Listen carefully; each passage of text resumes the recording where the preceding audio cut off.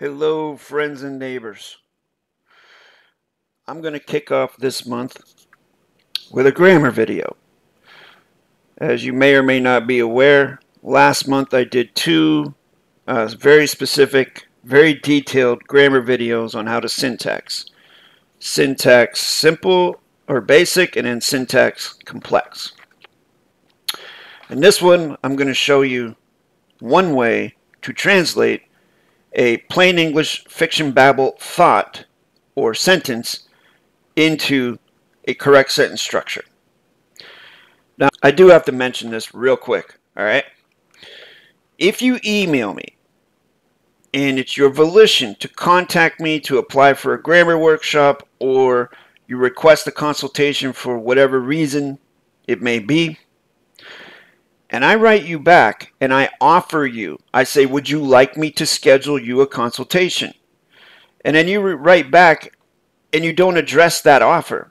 And then I write back again and I offer it again 2 or 3 times, and you just ignore what I'm saying to you and then continue to email me. I'm not going to respond back to you anymore. You're going to go in the junk bin. That's just, please, if you're going to correspond with me, if you're going to offer kuleana, read the email very carefully, especially the plain English section, which would be in brackets and italics, and it's a different color font. Read it very carefully and then give your answers yay or nay to that. But I'm not going to keep going back and forth with you if you won't answer one simple question. All right, now that that's out of the way, a lot of people have trouble translating their plain English fiction babble thoughts into a correct sentence structure, especially at the beginning or even at a so-called advanced state. So in this video, I'm going to address that. I'm going to do it as briefly, as succinctly, efficiently, and as clearly as possible. So you see the sentence here on your screen. The sun emits great heat near noon daily. How would you translate that into a correct sentence structure communication? All you experts, all you people out there who think you know what it is you're doing with this grammar, how would you do it? Could you do it like that, right here, right now, on the spot, in the now space, and do it with correctness? Well, I guess I'll never know. But I just wanted to give a few of you, those serious students, a sense of what it takes to perform with this stuff and have closure on the grammar. So here we go, step by step. The first step is to look at the sentence and give your perception of what the main idea is in the sentence. What is the main idea? The sun emits great heat near noon daily. Now we have some data in here, some raw data. We have a sun, S-U-N, tangible contract word. I think we can all certify what that is on a basic level. It's that bright ball in the sky, all right? Emits great heat, so that's an idea of sensation.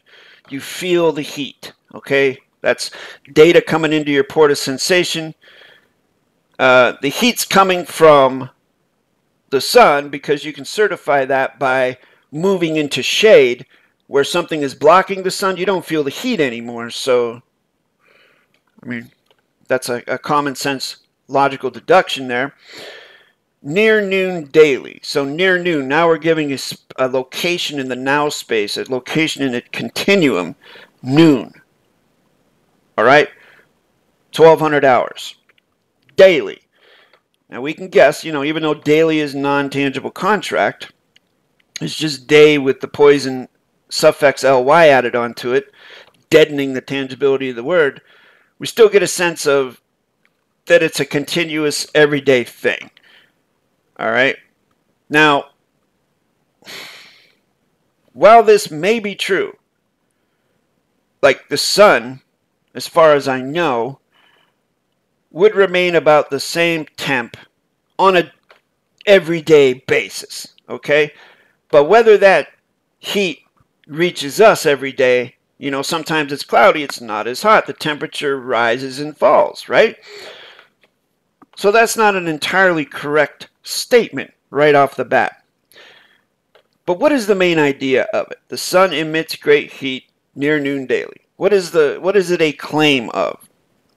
And one thing I teach all of my students is, especially when you're a beginner, it's a good idea to get in the habit of starting your correct sentence structure with these basic mechanics.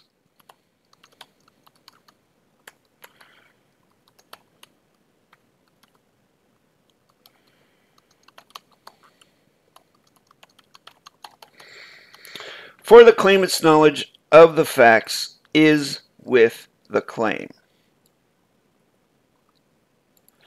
To start it with that basis, because you start off with the cause, you've put it in your jurisdiction, the claimant's knowledge, it's your knowledge, the claimant.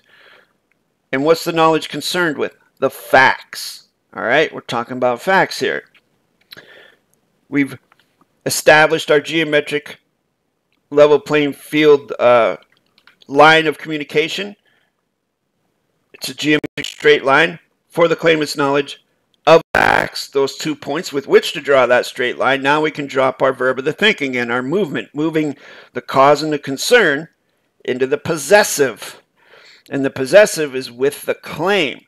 Now we need to put what it is a claim of, and that harkens back to the question I asked you a little bit ago. What is the main idea of the sentence? So we have a tangible contract, fact-based word, sun, and that it emits great heat. So if it emits great heat, then that's a sensation claim, right?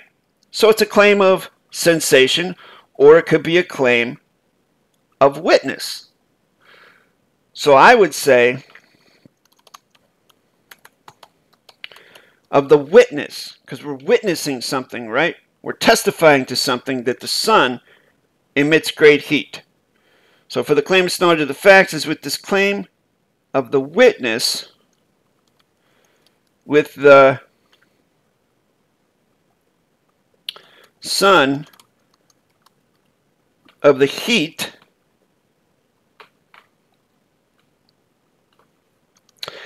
Now, what about the near noon daily? Let's just get rid of this daily thing, because that cannot be a consistent fact across the board as far as our sensation goes. Because, as I said, you know, temperature rises and falls on a daily basis, so we'd leave that out. So we would just make it a claim for the now space right now, at noon right now. So how would we convey that? Well, let's work it out. With the sun of the heat, with the location of the noon, and it is a location, so we put the tilde.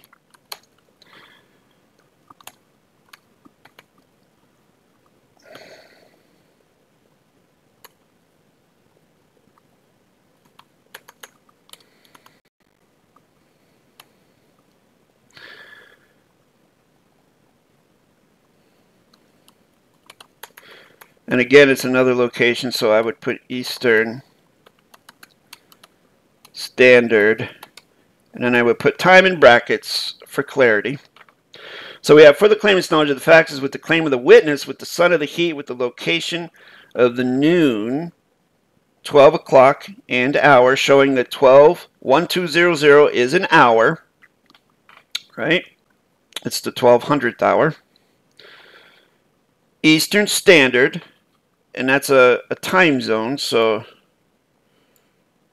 another interesting thing I'll just tell you right now, you see I don't put the colon in there because I've found if you're using a 24-hour clock, which I like to do, because then you don't have to deal with PM or AM, right? You don't have to deal with any mess like that. But if you use a 24-hour clock with colons in it, that implies a military clock. So I don't do that because I'm with the avoidance of any and all military contracts. So I just use 1200.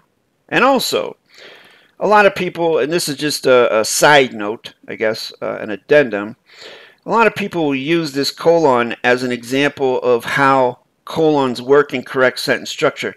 While in a theoretical sense, much like the David-WYNN Miller example, the incorrect but knowledge cultivating example of for the bridge is over the water, for the water is under the bridge. As far as correct sentence structure goes, those examples are wrong. For the bridge is over the water. If you read that backwards, it wouldn't say for the water is under the bridge. If you read for the bridge is over the water backwards, it would be under the water is by the bridge, which makes absolutely no sense. And besides, over and under are not correct sentence structure positionals. There are only 4 correct sentence structure positionals, as you see here, 4 of, with, and by. All right. Anyways, it's sort of like that.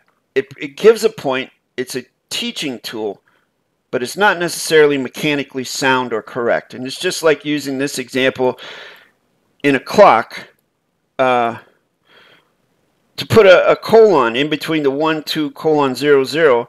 There's no closure to what that means. All right. If you were to do this and put a space there, now it means, and then have this 12 positioned, it would be of the 12 with the 0, 0 is how that would read, because the 12 would, because there's a comma here and commas group facts and correct sentence structure, would already be positioned by of the.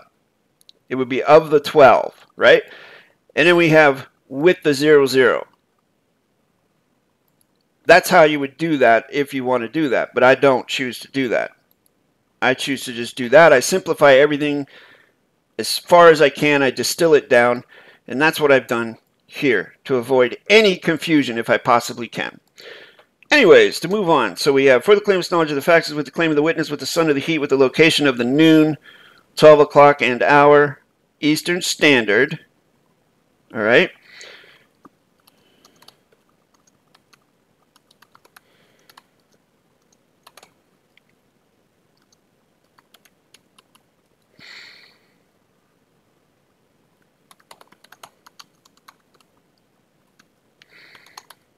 Oops.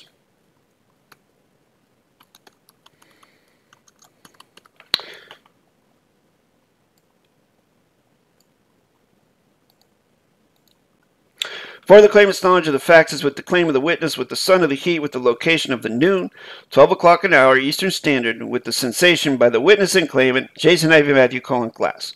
Now you notice I underline compound facts. These are compound facts that have a hyphen in between them. See? Eastern hyphen Standard, claimant's hyphen knowledge. This, however, is something different. Jason hyphen Matthew is indeed a compound fact. The underline or bottom line in correct sentence structure is used to show that whatever is being underlined, as you see my name is underlined there, is to be taken as a whole. So if you were to syntax this last part, it would be 567, 0, the forward slash represents the conjunction and, so that's 0. Claimant would be a 7. Comma, commas group together, 7s, facts, and then Jason hyphen Matthew Glass is underlined because that's to be taken as a whole, and that is also a 7. By doing that, you completely take this colon out of play as far as positional sequencing goes. So this is a correct sentence structure now. This colon in my name does not interfere with the mathematical interface. So if I'm using a platform that does not provide underlining as a mechanic and I can't underline anything, then I would write my name like this. I would put the colon space glass in brackets so that it doesn't, that colon does not interfere with the positional sequencing. Hope that made sense, but I do have other videos explaining that. All right. So now, let's check it.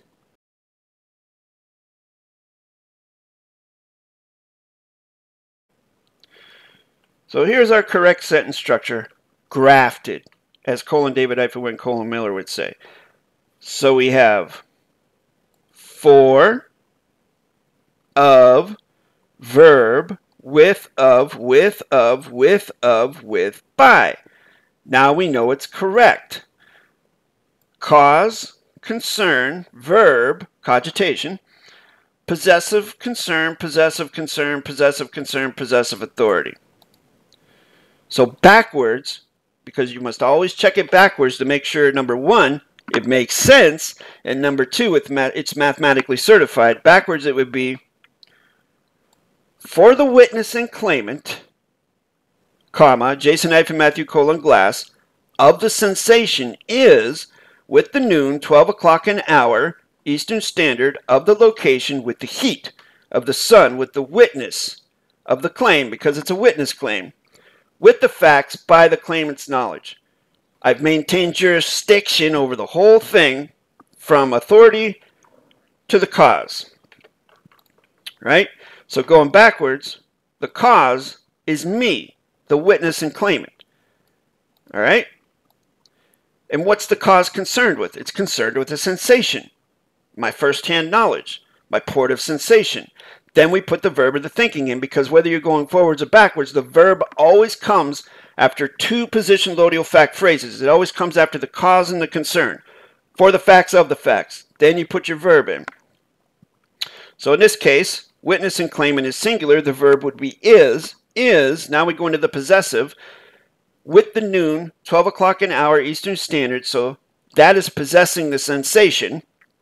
What is that possession concerned with? It's concerned with a location, because noon, 12 o'clock hour, Eastern Standard is a location.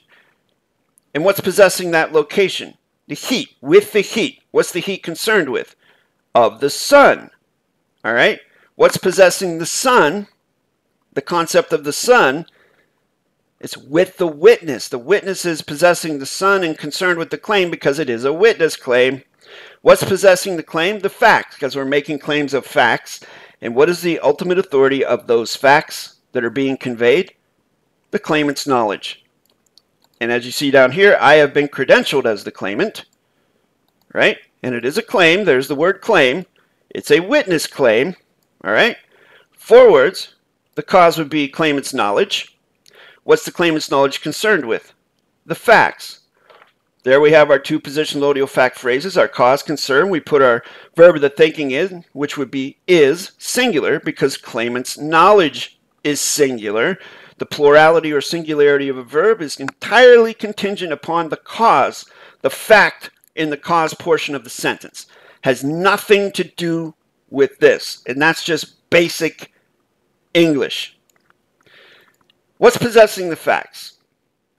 It's a claim. With the claim. And what's the claim concerned with? Witness. It's a witness claim of the witness. What's possessing the witness? The sun. All right? And what is the sun? It's a witnessing of the sun. The sun is possessing the witness and concerned with the heat. It's concerned with heat. And what is possessing the heat? Well, we're going to give a location. And what is the location concerned with? And there's your location. Noon, 12 o'clock hour, Eastern Standard. And what is possessing that location? The sensation. We are sensing this, right? And who is the ultimate authority of this sensation? This first-hand knowledge that is being conveyed? The witness and claimant. Me, the claimant. So there you have it. Your complete, simple guide to translating a fiction babble thought or sentence into a correct sentence structure. I've taken you through all the steps, shared a lot of the grammar mechanics, although I'm sure there's some that I missed in there as far as, you know, comprehensive being a completely comprehensive representation of all the mechanics included in it. But again, friends and neighbors, I have a correct sentence structure playlist with I think 50 or 60 videos or more on there giving closure to all the mechanics, and you're more than welcome to study that. Or if you'd like to learn correct sentence structure, communication, parse, syntax, grammar, contact me at the email address listed at the bottom of your screen. I will set up a 10 to 15 minute video consultation between you and me. You can ask me whatever you like, and I'll do the same, and we'll see if this is something that you're prepared to commit to. If you'd like to support the channel, click on the Join button underneath this video. There are 2 tiers of membership. The second tier has access to exclusive content not available to the public. Once again, thank you for watching. Hit the subscribe button, hit the like button, turn the notification bell to all so that you don't miss any of my premieres, because I do post on a very consistent basis. There are over 500 correct sentence structure videos for you to study on this channel. My gift to you, my fellow mankind. Thank you again, and I'll see you in the next one.